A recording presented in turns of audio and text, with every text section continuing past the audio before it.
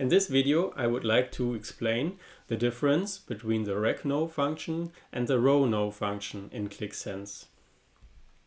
Recno, which stands for record number, returns the row number of the original data source table, whereas RowNo, which stands for row number, returns the row number of the loaded table, not counting rows that were excluded by a where clause.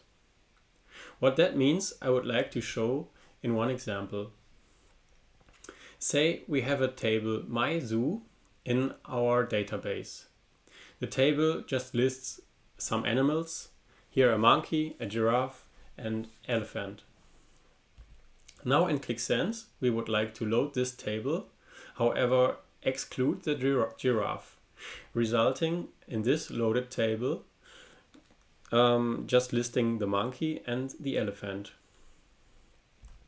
The function Recno will then return 1 for the monkey and 3 for the elephant, as these were the original row numbers in the data source table.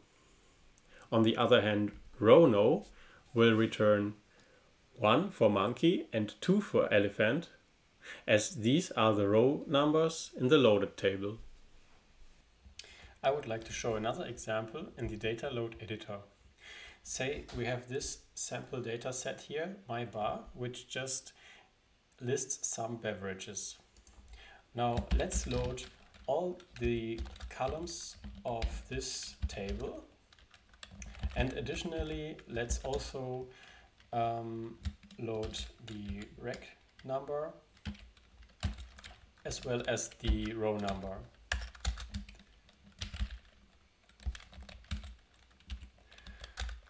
And then we use a resident statement in order to load data from my bar. Now we would like to exclude all rows with beverage beer. So we say where beverage is unequal beer.